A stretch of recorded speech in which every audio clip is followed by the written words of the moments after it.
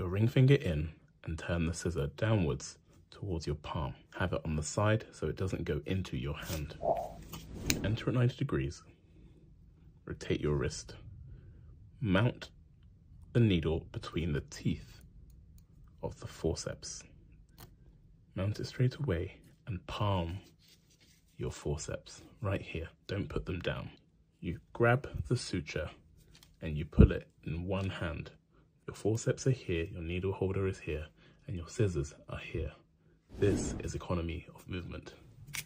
Wrap the suture just around the tip of the needle holder by pushing forward. Your surgeon's knot and tie. You pull it forward, it makes the loop for you. Put the needle holder in between, grab the short end at the tip and alternate. Push it forward, it creates the loop and tie. Put everything into your left hand. Long suture in my left, needle holder in my left. Put your finger into the ring. Put your thumb in, open the scissor, slide down and cut.